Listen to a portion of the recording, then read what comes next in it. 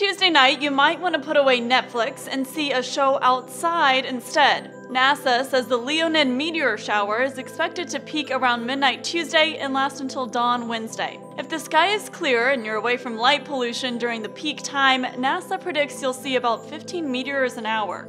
This meteor shower gets its name from the Leo constellation because the meteors radiate outward from the vicinity of stars representing the lion's mane, according to EarthSky. The meteors are really bits of leftover debris from the comet Tempel-Tuttle, which comes through our solar system every 33 years. The Leonids typically fill the sky every November, sometimes bringing a meteor shower. Though we're not expecting to see a full-blown shower this year, the moon is in a perfect position to see the shower clearly. If you miss it Tuesday, there's no need to worry. The shower will continue until the end of the month. It just might take a bit more squinting to see it. For Newsy, I'm Katie Link.